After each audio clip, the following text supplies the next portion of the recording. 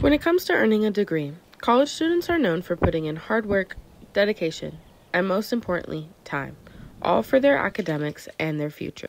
Putting in countless of hours for a valuable education is nothing new for current College of the Canyon student Christina Mendoza, whose commute to school alone is already over an hour long. But it is a 60-mile drive there.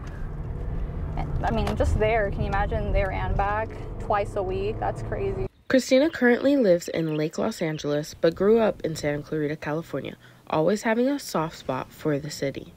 That mixed with the school's high ratings made attending COC a no-brainer, although now she has to leave her house hours before her class even starts. Early as 12 p.m. only because I try to at least have some time to study.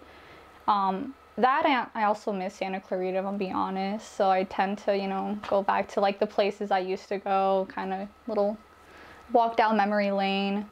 With her nursing prerequisites being completed by the fall 2024 semester, Christina is eager to apply to nursing programs around the state, praying to get into COC's very own. Definitely COC. I would 100% choose COC for the nursing program, only because it's just the best. Christina's drive to be the first to graduate college in her family and her need to succeed is just a few of the things pushing her to achieve her goals, no matter how far the commute is. For Canyons News, I'm Rachel Krieg.